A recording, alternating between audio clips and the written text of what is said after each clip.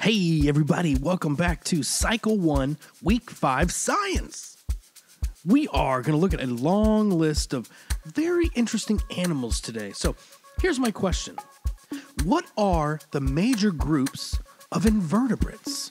Sponges, stinging cell animals, flatworms, roundworms, segmented worms, mollusks, sea stars, arthropods. Oh yeah. Sponges, stinging cell animals, flatworms, roundworms, segmented worms, mollusks, sea stars, arthropods. Yeah. Sponges, stinging cell animals, flatworms, roundworms, segmented worms, mollusks, sea stars, arthropods. Okay. Sponges, stinging cell animals, flatworms, roundworms, segmented worms, mollusks, sea stars, arthropods. One cake. Sponges, stinging cell animals, flatworms, roundworms, segmented worms, mollusks, sea stars, arthropods. Ho, ho. Ho! That was it, my friend. Cycle 1, Week 5, Science. Those are a bunch of invertebrates. An invertebrate is, you know what? Why don't you tell me what it is in the comments section? I think you know. And I'm out. Bye-bye.